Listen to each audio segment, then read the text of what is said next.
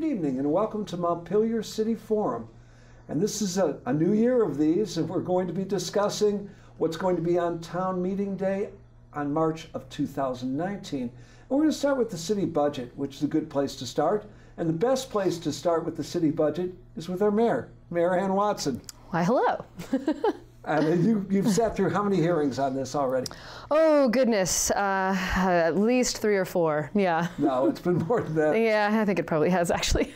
What is the budget process? When does it start? So we usually start the budget conversations in November, and then we start having a more serious dialogue with the council in December, and then we finalize our decision in early January. What is a conversation about it? I mean, every budget is sitting throughout the entire year, and you've got forward planning, and then it results in a budget. What is the conversation?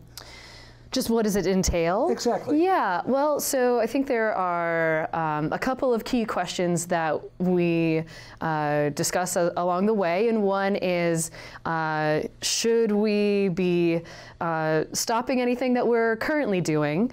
Should we be starting anything new that we're not doing yet?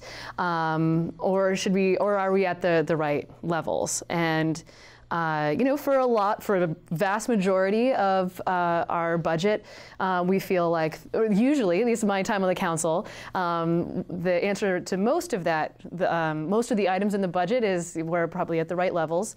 And this year, we're dealing with some new challenges, and in addition, you know, we have some goals that we would like to meet, and that requires some funding. So there are a couple of new things. There's a list of some new things in the budget this year, and I think they're all needed, and I'm really excited to get into them.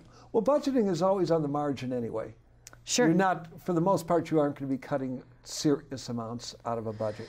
Right. Well, and I should add the other factor that goes into the budget conversation is what is the limit? You know, like we already have relatively high taxes, so how you know, what is our tolerance for you know, increasing or potentially decreasing those rates? And so you know, just trying to keep in mind that you know, tax rates are high. When the schools come in, the hidden factor is what the state contributes. Right. In the city budget, the hidden factor is healthcare costs. Sure, yes. Could you talk a little bit about healthcare costs and how they came out? I'm not asking for specifics, but I think, from my incomplete knowledge, they came in reasonable this year. Yes, and I can't really speak to it much more than that, but that is also what I understand, is that the healthcare increases were pretty minimal, so. Which was really helpful. Oh yeah, right. It was very helpful for forming this budget. Now, how long have you been on council?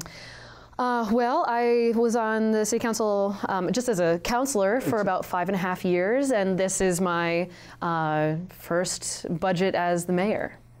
So basically, you've watched the healthcare play out. Yes. In the city budget over the years. Yep, and there have been good years and bad years. I mean, there was one year where there was a huge spike in healthcare costs, and we had to work really hard to keep the percent increase relatively low.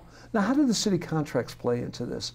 They'll be negotiated after the budget is voted on. Yeah, they're negotiated separately, and they don't, like, the timing of them, as far as I can tell, you know, is staggered and sometimes ongoing. So really, that doesn't play a factor. We pretty much understand that, but the rough parameters of that budget before we started. Right, exactly. So we've had our conversation. Now we're going into December. After the conversation, what happens? Do you set a goal? A percentage increase that you would like to target?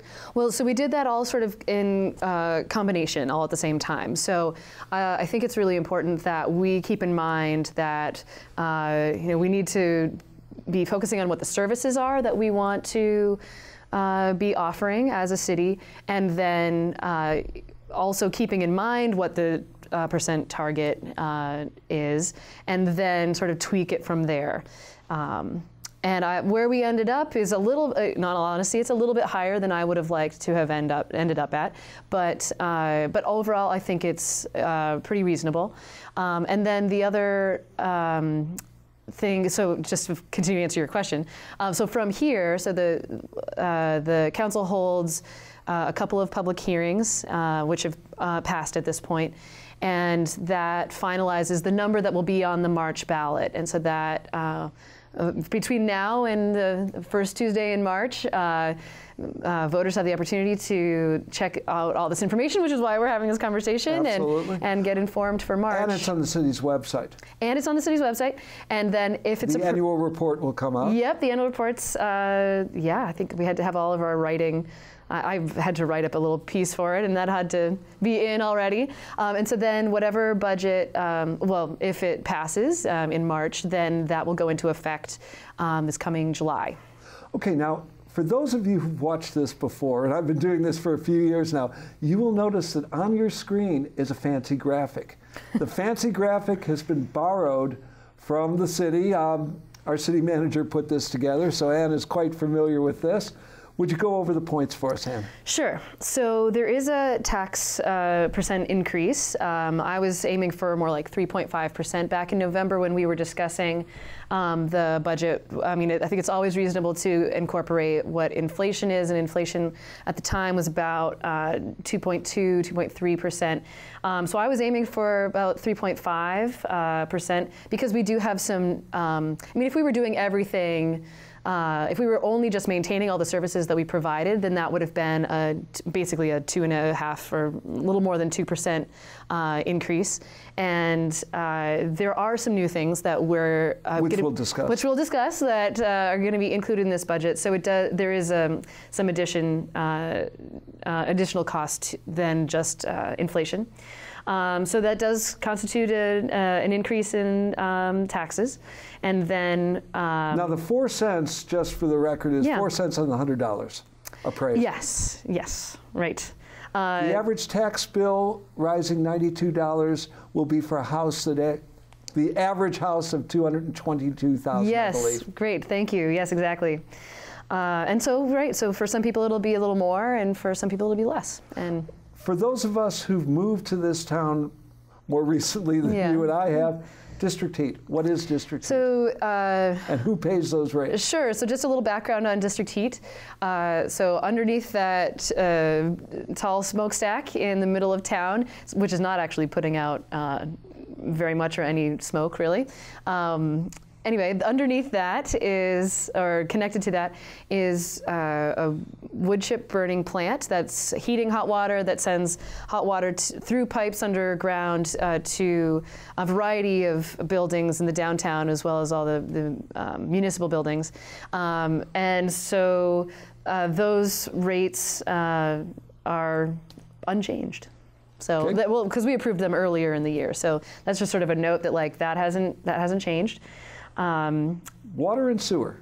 Water and sewer. So there was a planned increase in water and sewer rates that was established just a couple of years ago.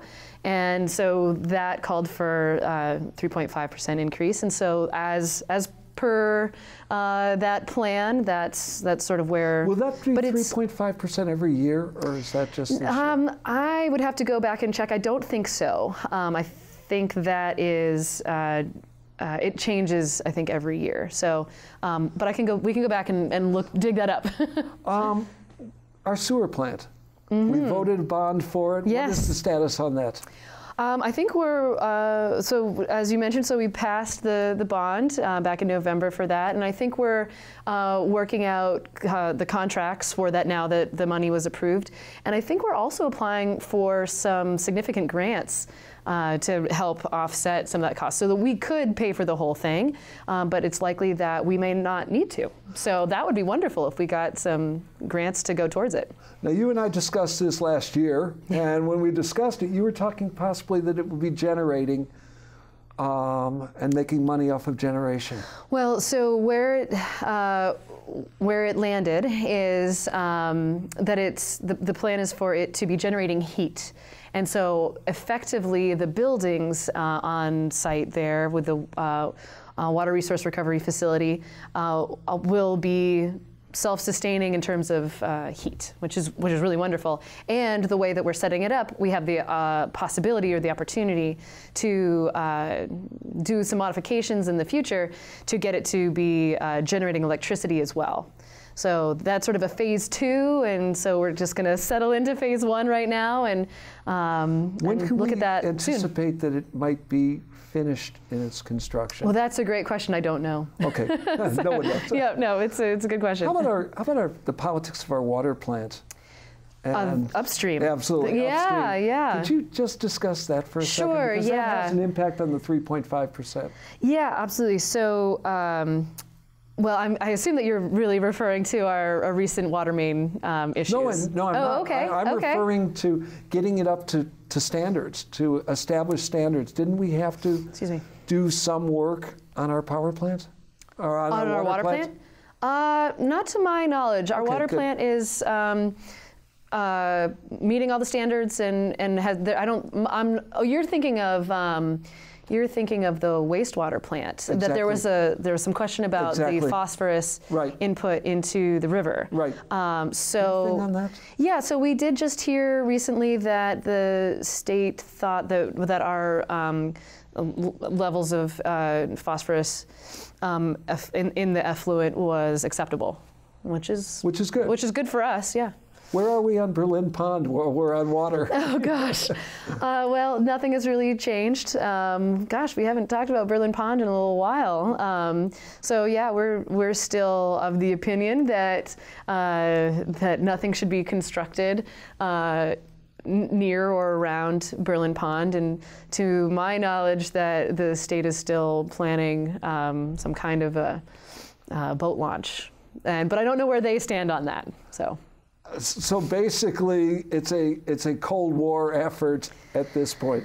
You know, I haven't heard the latest there, so nothing to report. No change is required for the sewer benefit. What is the sewer benefit, and what is the CSO benefit? To explain the CSO, so that stands for Combined Sewer Overflow. So there are places where our storm drains are connected to the sewer lines. So those are combined sewer overflow points. And so those are charges, and with the sewer, I mean, those are charges that are associated with the water and sewer, one's water and sewer bills that ends up paying for the maintenance of those lines. And really the goal with the combined sewer water overflow money is to help reduce them, to eliminate them, because these are the points where if we have a significant rain event, we might see those sewer lines overflowing, and then you get things sort of backed up, and nobody wants that running out into the streets. So. Well, speaking of running out into the streets, you mentioned it a few minutes ago when we were ice skating down Main Street on Saturday. Yes. Can you discuss just briefly what happened at the traffic circle and what happened at Nelson? Sure. At the traffic circle, do you mean Elm Street? Yes. Oh, okay. All right. By the traffic circle. Oh, yes. I guess it is by the traffic circle, isn't it? Right. So,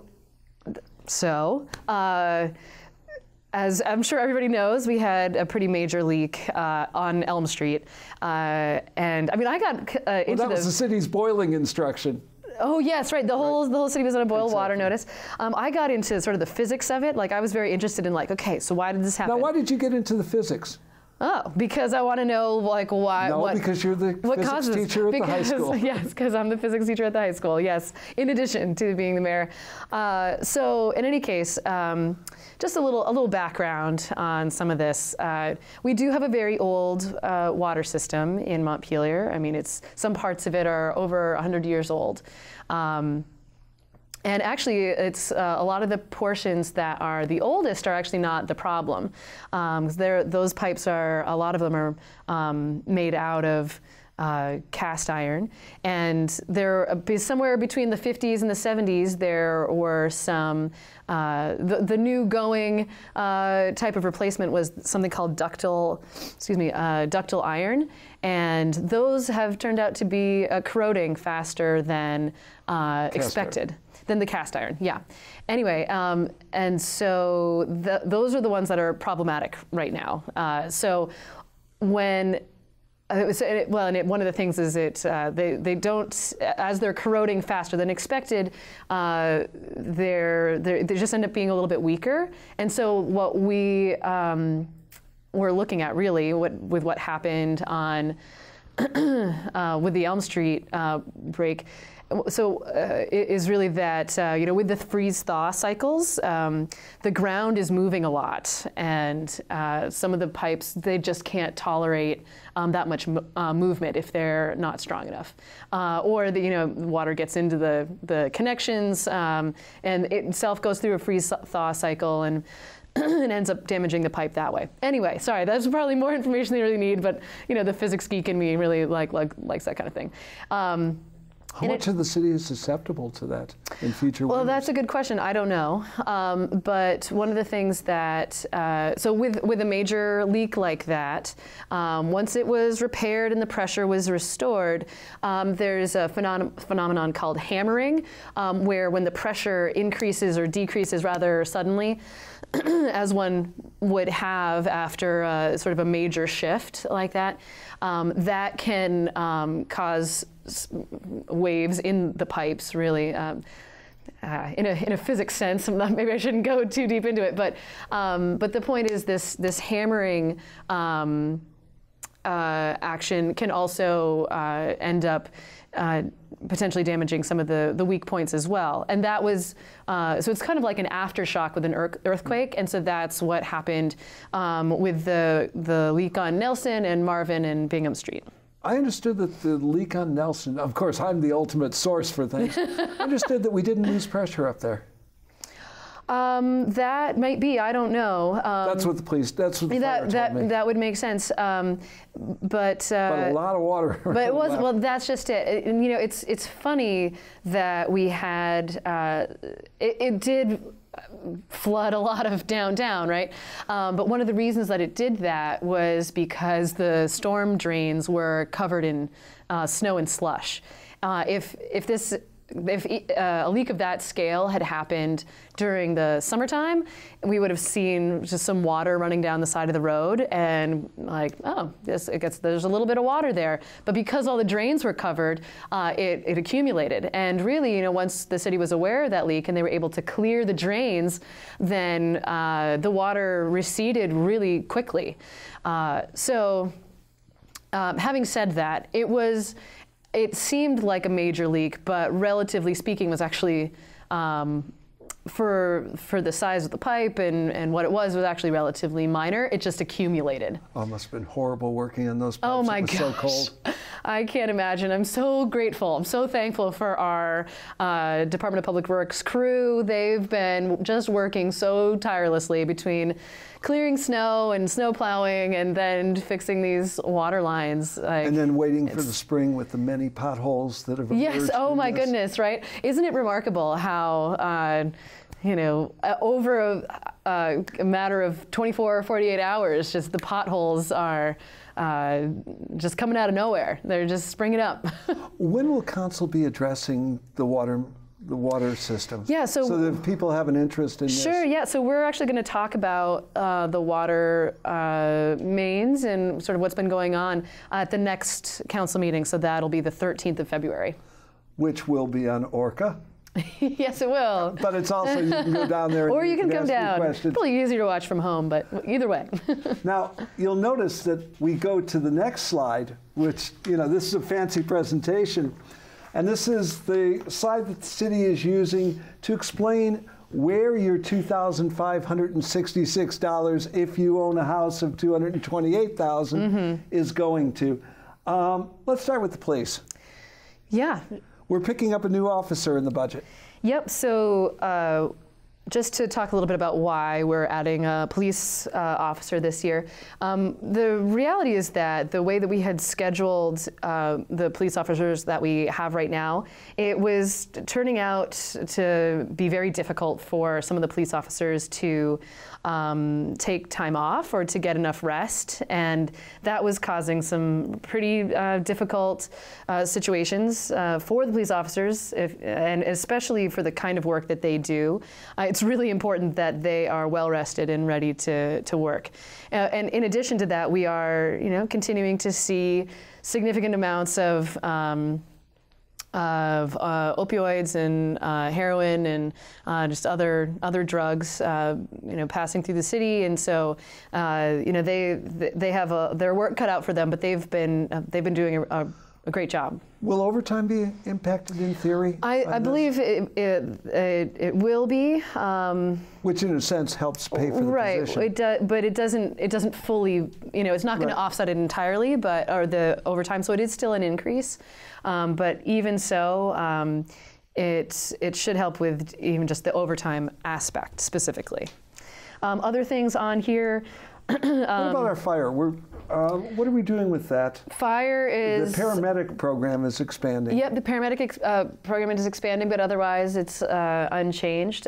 One of the things that we have been looking to do with our fire and EMS is hiring people who are dual certified to be both firefighters as well as EMTs. So we're going to continue to try to do that. Are we still talking to external communities about, we have this capacity that the externals don't have? Yeah, well, so that was one of the big focuses of the Central Vermont Public Safety Authority, and we are actually, well, I should say, I've met with Tony as well as Bill, Tony Fakis, our chief of police, and as well as our city manager, to discuss where we want to go with that. And so I'm actually really excited to have a statement to come out with. Let me rephrase that. We're hoping to come out with a statement very soon about where we hope to go with this. Will there ever CVPSA. be a unified dispatch unit between the towns? I sure hope so. Is that effort still alive? Well, so I believe, I think the answer is yes, and we're going to talk more about the specifics of how we see it going forward in that statement. So that's upcoming. Keep tuned in for this. Yes, exactly. What is Project Safe Catch? Project Safe Catch is a program that was advocated for by our chief of police, where which I think really views the drug and opioid epidemic that we have. It views it more as a public health crisis rather than a criminal situation necessarily. So, which is to say that if there is someone who is an addict, that they can turn themselves into the police and get help, and And this effort will continue in this budget. Exactly. Yep. And it's been a great help to a lot of people. So it helps them avoid charges, but get the help they need to to stop being addicted, to break their addiction. Equipment replacement, that's in the general services, in the government services section of this? Sorry, what were we just referring to? The equipment plan, or no? Yeah, the equipment plan, would that be in, the equipment plan it's is separate. Its own. What is going on with the equipment plan? Is that kind of like the streets where we put a certain amount into maintenance every year? No, the equipment plan is more like vehicles, snowplow, like sidewalk plows, or buying new light-duty trucks. So it's a replacement for that. Yeah, and there are aspects of equipment that are not vehicles, and that's also included in there. But what you're thinking of with maintenance of streets and sidewalks, that's really more in the capital plan. Okay, in the capital plan, we don't have a capital bond issued this time. Not this time around. Yep. Is that good, bad, or just happenstance? I think it's just happenstance. I mean, it's where we. So we do have some scheduled bonds over the coming 10 years or so. That will expire, that we can renew. Oh, well, no, even for like just specific projects. But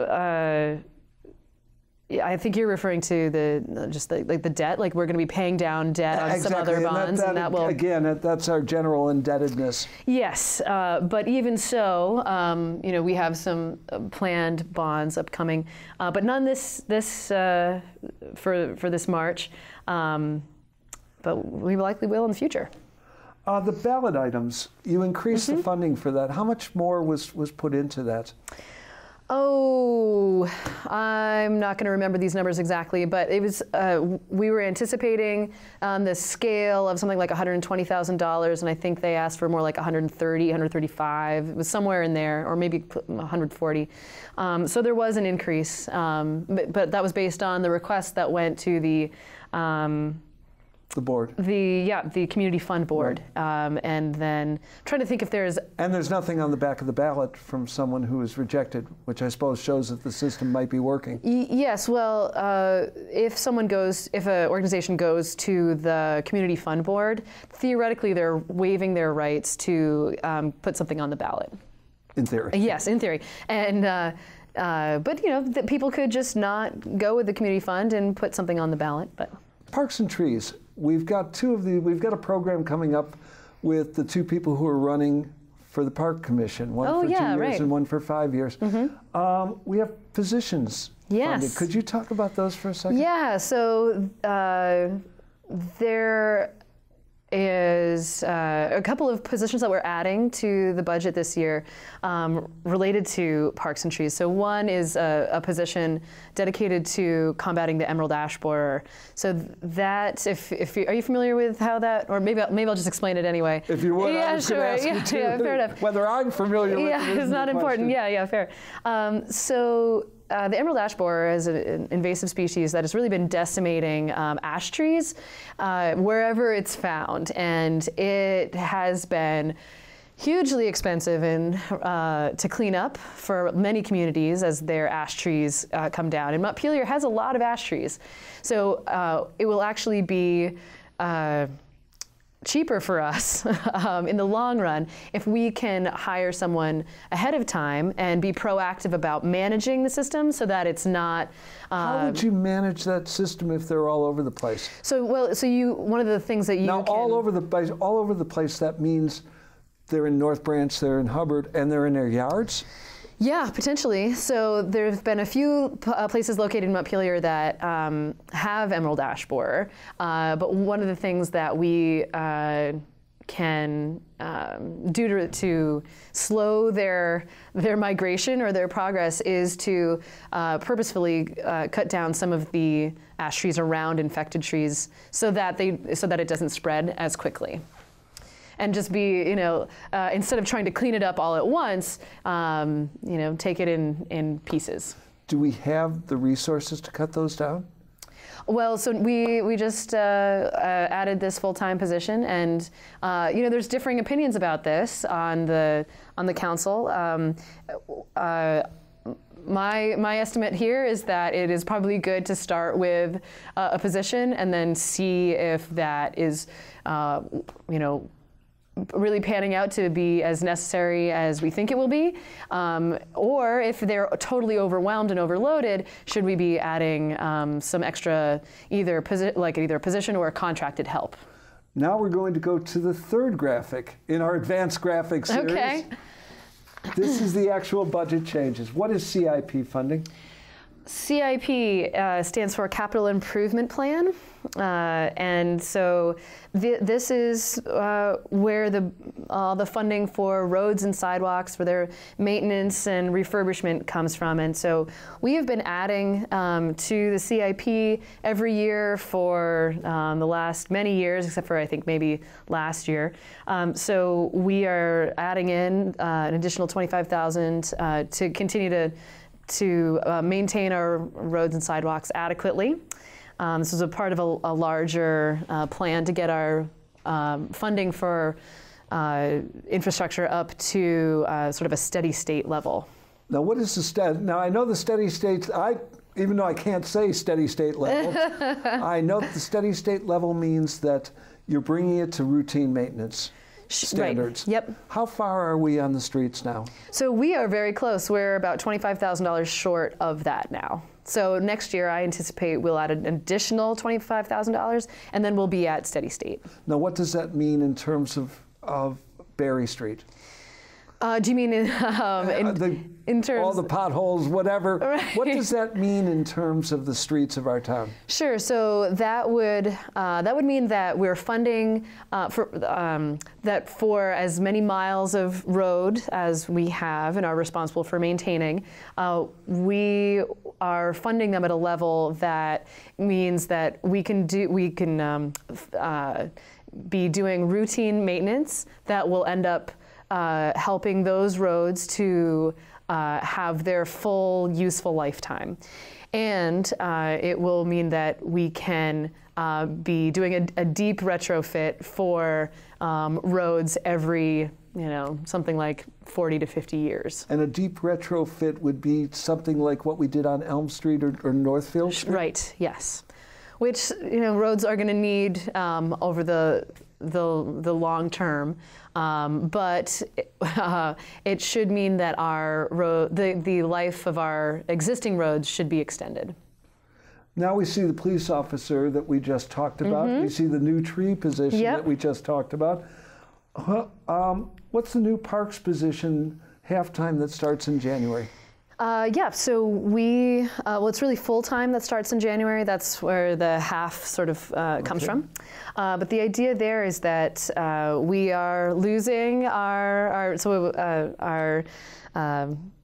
Parks Director, Jeff Beyer, is going to be retiring over the next year or so. Which opens a house. Yeah, I guess. And then, so we'll be, hiring someone to fill his position, but particularly with his transition, as well as we are adding more park space.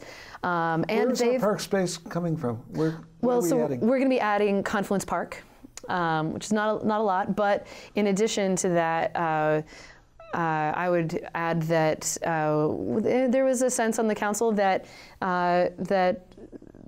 there was just not enough positions dedicated to the maintenance of the parks right now. There's this thought that Jeff works a fair bit of overtime right now, and though I don't think it's technically overtime, strictly speaking, but he works really long days, and so we want to honor that and see how it works with this additional help. Now I know that I can't get out of a discussion of the parks without talking about dogs. Okay. And bicycles. Yep. What is the status on dogs and bicycles in Hubbard? So I can tell you that we just opened some new trails over at North Branch Park. I mean, I know that's not Hubbard, but that was very exciting. And my understanding is that, we've posted the canine rules of conduct in Hubbard Park, and are hoping that dog owners and non-dog owners will be conscious of what the rules are for dogs and keep their dogs within control, either within voice control or on a leash, and that if there are any problems, the police want to hear about it. Is there any discussion whatsoever of a dog park?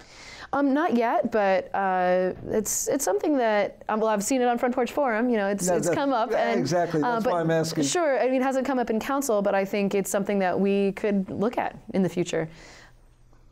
While we're on bicycles, what about the scooters? Are they coming back? And in what way are they coming back? Well, see, this is the time I get you. No, it's fine.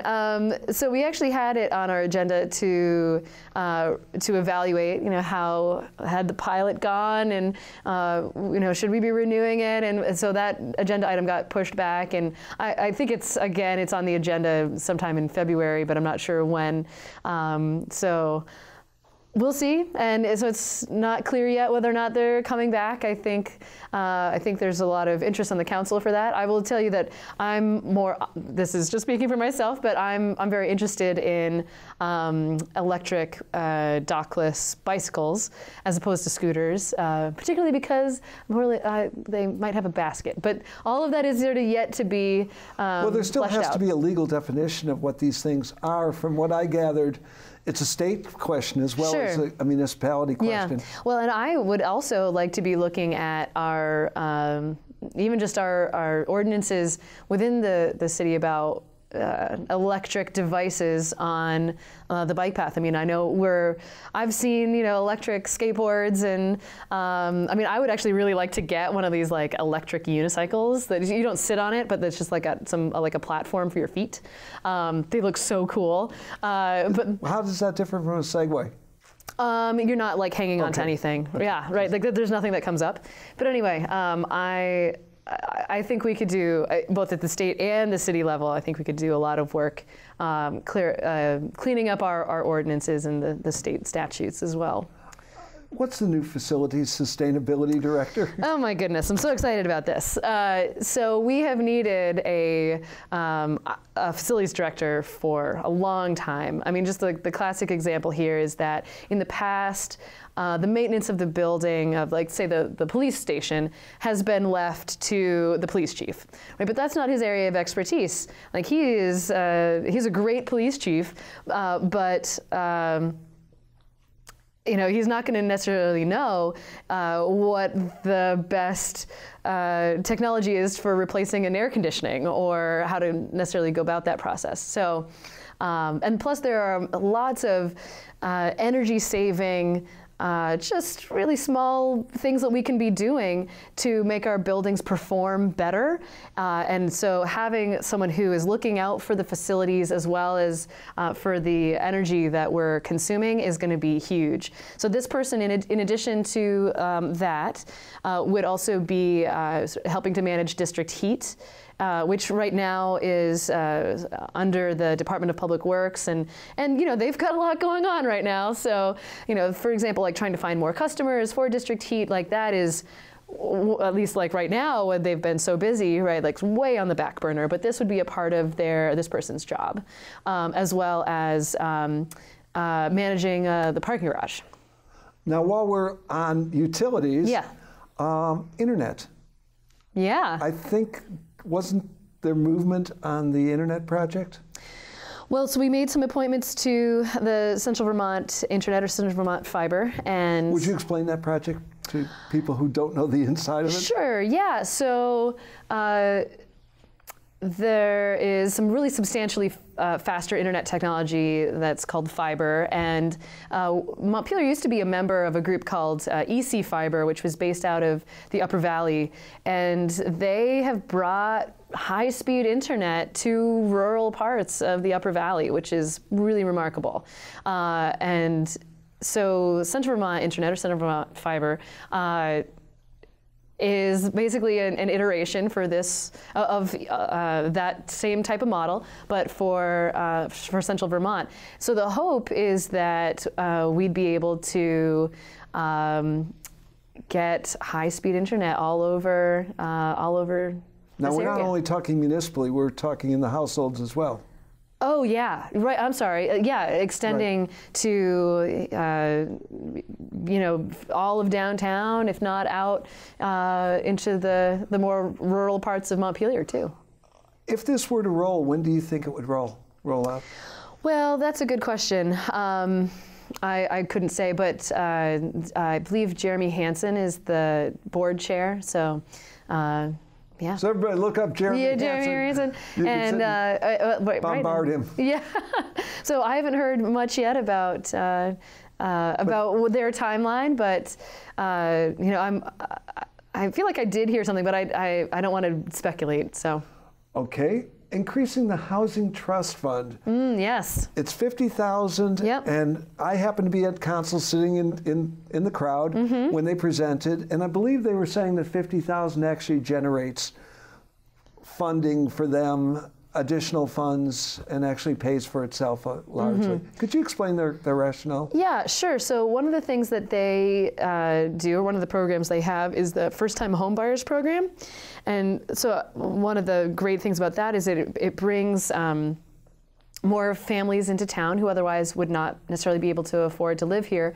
And then especially if they have children, then that means they're a part of our count for the school population, and that ends up bringing in even more money to the school district. So I know those are two different pots of money, but in the end, it can end up. But they also, our local funds help to leverage federal funding, right? Sure, yeah, no, right, exactly. I mean, as with so many other nonprofits, if you start with some amount of money, you can, or donations, then that can go to, help leverage further grants and whatnot. And while I have you here on housing, what's going on with Sabin's Pasture? Anything? Any movement whatsoever? Well, one of the last I heard was that we have some zoning issues that were sticky or tough to deal with for development in Sabin's Pasture, and so we're going to be taking those up relatively soon. Weren't those part of the master plan that we just dealt with? Do you mean the zoning? Yeah.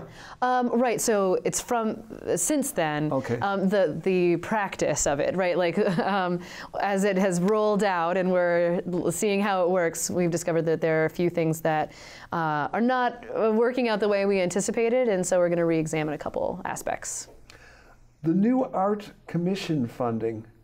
What is that? What is the Art Commission? Sure. So we just minted a new Arts Commission that is going to be. I think we're going to be appointing members to it relatively soon, and so this is another situation where we're going to be giving them money, something like $20,000. Yep, and they'll hopefully be able to take that money and then leverage further grants and donations from that starting point.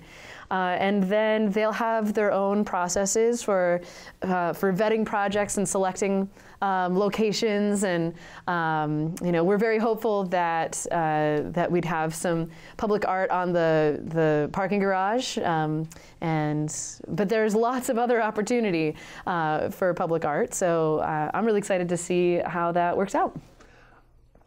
I'm going to go for one that's not on there because it's not an extra funding thing that's significant. Okay. The Invisio dashboard. Oh, yeah, okay. That's one of yours. Yes, I'm very excited about it. What is the Invisio dashboard that's coming in?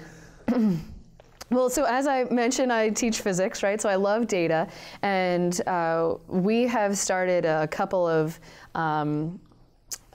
new data initiatives with the city. One is around performance measures. So how is the city taking data or collecting data around how well we're doing? And then the other is community indicators. So these are general pieces of data that we think are important and good things to know about our community. The city itself may not have direct control over these things, but we may have some indirect influence over them.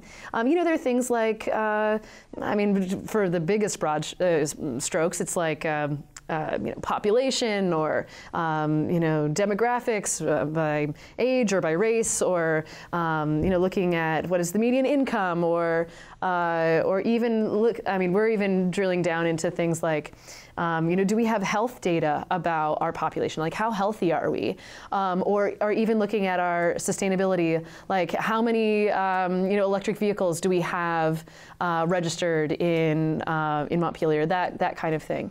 Will we go on the level like Burlington does of how many police calls were there, or how much road salt was used? Or it might not be quite that granular? Well, it might not be those things specifically, because we want the data to have a purpose, right? So why?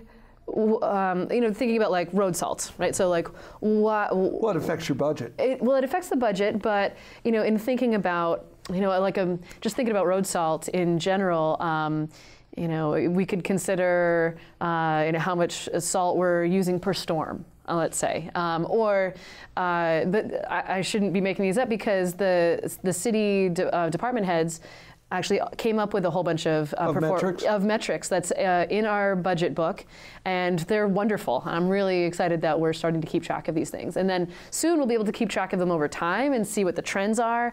And I think, I mean, one of the things that I'm really interested in is, looking at how we are making improvements, and I'm not sure that the improvements are always very visible.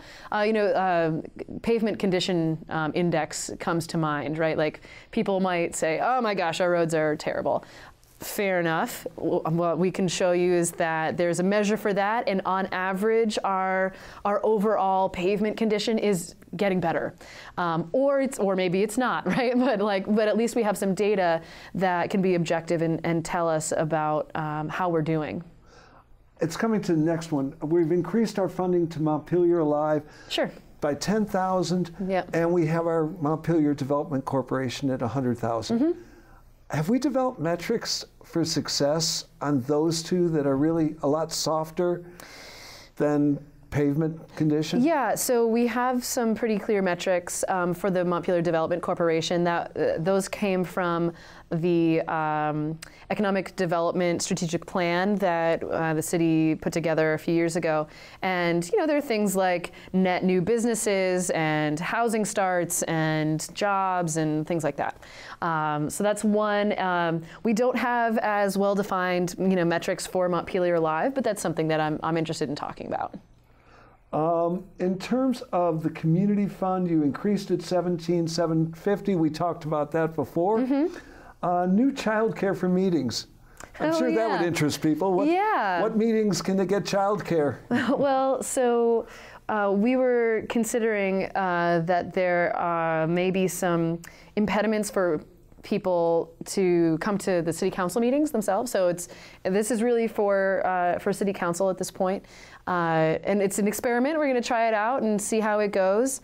We want people to be able to come voice their opinions, even if they need to be bringing other members of their family with them.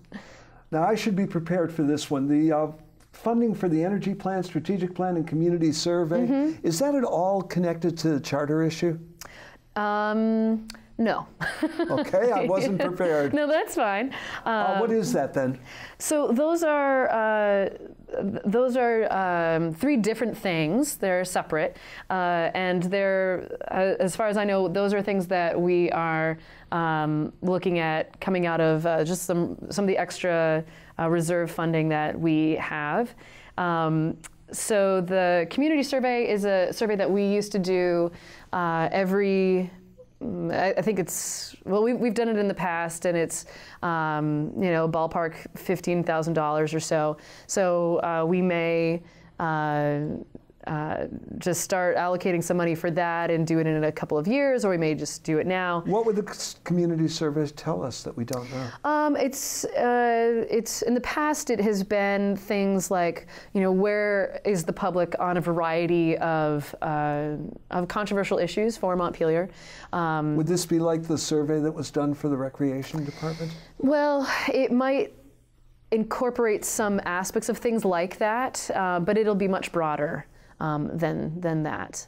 The energy plan is really more modeled after the kind of thing that Burlington is doing. What is the kind of thing Burlington is doing? So both Burlington and Montpelier have a net zero energy goal, or I would say like an energy independence goal. And so Burlington just hired a firm to come up with a roadmap for them to figure out how are they actually going to achieve energy independence. And that this is sort of our version of that as well. So this is been needed for a long time. I mean, we have an energy committee, but they're volunteer and they're not going to necessarily be able to come up with the roadmap. So that's what we hope to get out of that. Yeah. So what is the charter change? Doesn't that did you deal want to with talk about the energy as strategic? well? Do you want to talk about the strategic plan? Or Yeah, no? let's do the strategic plan well, first. so the strategic plan is something that we do every year or we're going to start to do every year as a council.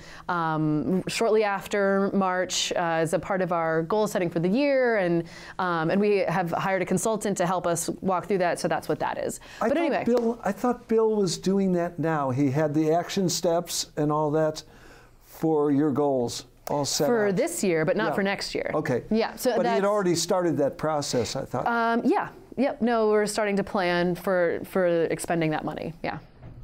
But charter change. The charter change. Yeah. Doesn't that have to do with energy as well? Yes, it does. So the charter. Which is why I got it confused. No, it's okay. Yeah, well, and understandably so. Fair enough. So the charter change is about the city's ability to regulate energy efficiency in buildings, and so that's there are a few ordinances that we've been discussing with the council that have some traction, which I'm really interested in and excited to have further conversation about. And to be fair, the charter change is more or less, asking permission to have this conversation because right now. What conversation? Right, fair enough. So the ordinances that we have been discussing so far, again, to bring up Burlington. So Burlington has an ordinance that says that any multifamily building that is sold must meet a energy efficiency performance standard. And if it doesn't meet that standard, then there's a cap on the amount of money that the seller might be required to spend in order to get it up to that standard, so as to not prevent the sale. Now, living in one of the older homes in Montpelier, Sure. living in a 170-year-old home, Yep. how do you set standards? So many people here are living in homes Yep. that really are 75 to 100 plus. Sure. How do you set a standard for a home that old? Is it So- like an old car where you're going to set a different standard? So first of all, that if it's just your single-family home, then that wouldn't be affected by that rule. So it's just multi. That's multifamily homes, right? Because the idea is to protect renters, and particularly because renters have no efficacy or agency to make the changes themselves in wherever they're living. So multifamily buildings gets to that. Could that make, since affordability is so difficult in rentals in this town, when there are rentals to be had in this town, doesn't this possibly affect affordability since it would be passed through to tenants? This is exactly like the same next question that happens like pretty much every time I talk about this. And I think knowing that is sort of an obvious predicament, right? That like, is this not going to increase rents? I think that there are going to be ways that we could frame it so that so as to deter that. And for example, when the situation is a little different with Capstone, but my understanding anyway is that when Capstone refurbishes or does weatherization work on a rental property, they have some clause in their contract that that prevents the landlord from increasing rents by a whole lot because they're getting such a heavily subsidized deal. Now, to be fair, that's also an incentive, but there may be a way for us to, and the intent here is to have both incentives and regulation at the same time. So actually, I've been, in addition to this charter change, which would be the regulation side of it, I've also been having conversations with Efficiency Vermont to say, how can we be providing carrots for people to do these changes? So basically, what I'm understanding you saying is that what the City Council is looking for right now is an opening to open a discussion, a community discussion that will result in an ordinance that will have how many hearings? Oh, who knows? Like many. So, at least, well, I should say at least 2, but I imagine that we're going to need to talk about this a lot more than that, and rightly so. And you brought up like, well, how do you set standards for a very old house? when it comes down to it, there may be some, even for multifamily buildings, that question still remains. And I think what we're going to need to do is figure out, like, well, what are the right dial settings for Montpelier? Because certainly the goal is not to make Montpelier unaffordable or shut people out of construction or doing the work that needs to be done to weatherize their homes, but we can probably find the right levels for our market, and encouraging people to get some work done. Now, even though this isn't budget related, there is an elephant in the room. Okay. The parking garage. Yes. Can you tell us what is going on right now in the legal perils of the parking garage, yes, in terms of the planning of the parking garage? Sure. And what those of us who've lived here a long time call the car lot or 1 Taylor Street. Sure. Well, and something I've noticed is that I think people get very confused about these two projects, because, I mean, even just today, there was someone asking me, like, oh, so they're building the parking garage now over on Taylor Street. I have to say, no, that's not the parking garage. That is the transit center. And so let's start with the transit center. Okay. What's going on with that? We see that there's movement there. Yeah. What's going on with that? Sure. So, well, it's continuing to be constructed as planned. In very cold weather. In very cold weather. I think it's good that they've sort of enclosed some of it so they can keep some of that heat in as they work. So they're starting with the building, and I think I just saw some of the work done for the abutments for the bridge that's going in. That's kind of exciting. And maybe only I'm wrong. You would notice that. Yeah, well, I think I saw that. I mean, maybe it was just a giant cement thing over there, but I'll have to go back and check. And then, of course, the Montpelier Beverage Building came down, and that site was. What's going on with that site? Well, so all I can say is, the plan is to have a bike path next to the railroad bridge, and then next to that will be the road that leads behind Aubuchon's, et cetera, drawing board. And, there's a lot of interest, I think, in trying to figure out what to do with some of that extra space there. We have the opportunity to maybe extend Confluence Park from the west side to the east side, but we still either need to buy out the state's interest in part of the parcel that's there, or we'll need to sell it and put a building there to pay the state back. So there's some questions that we're still sort of wrestling with, and we will have a public process to discuss what ought to be done with that site over the coming months. So that's upcoming as well. Now, before we get to the thorny garage, how's the distillery coming? Oh, it's coming great. That should be open sometime in 2019? Yes, in a mere matter of months. So relatively soon. But I'm trying to think if there's anything else about the transit center. No, I mean, work is continuing, and things are good. So. Okay, now on to the parking garage. Okay. Planning is continuing while the legal thing is being sorted out? Yep, so just to, in case people don't know, just to catch people up, the bond passed for the $10.5 million to build it, which would be paid for through revenues generated through the parking garage itself, which is great. And then it was the subdivisions, or the subdivisions were appealed by a group of people. There are 18 folks. And then we also went through an Act 250. Act 250 being land use. Being land use, yep. And so that's sort of in addition. So we had our first hearing about that. And there were a number of people who I'm not sure what the right verb is here, maybe petitioned for party status. To be plaintiffs. Yep. And so there was one fellow who was granted party status, but the whole group is appealing for party status, as well as the one fellow to be party on more items than just the one that he was granted. So we'll see. I mean, I am. Are the two sides talking, or can't you say? Well, so I can say that I have a meeting with a couple of those folks coming up, and I'm looking forward to it, and just talking through their concerns, and want to be just really upfront that I'm really receptive to whatever they have to say. I mean, I also am a young mayor, right? And so I am still learning, and that's okay. So in a town, right? Yes. And these are our neighbors. And these are our neighbors, right? And I want to make sure that everybody feels heard.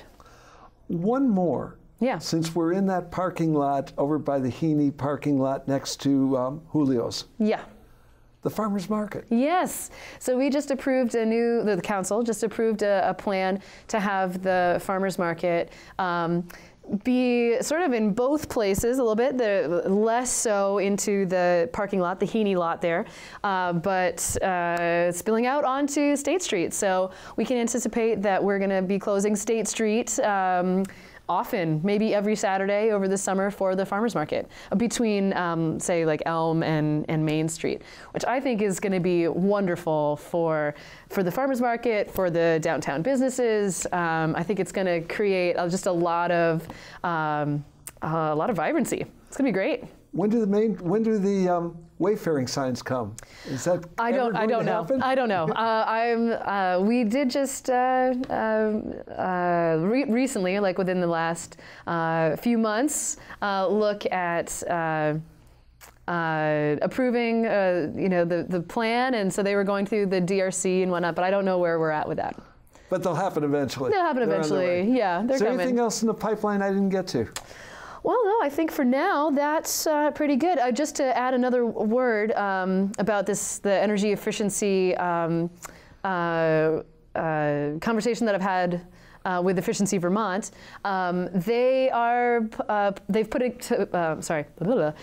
put together a program for Montpelier landlords, specifically that they're dedicating part of this woman's job to helping landlords find all the best deals and help walk them through the weatherization process and connect them with all of the best rebates and low interest loans and whatnot that are out there. Well, it sounds like the city is doing some really good things. And yeah. You guys are working hard at it. Yeah. And we have a ballot measure that will pay you and the other city council people. And I'm sure you're getting rich off that. Oh, yeah. Oh, yeah.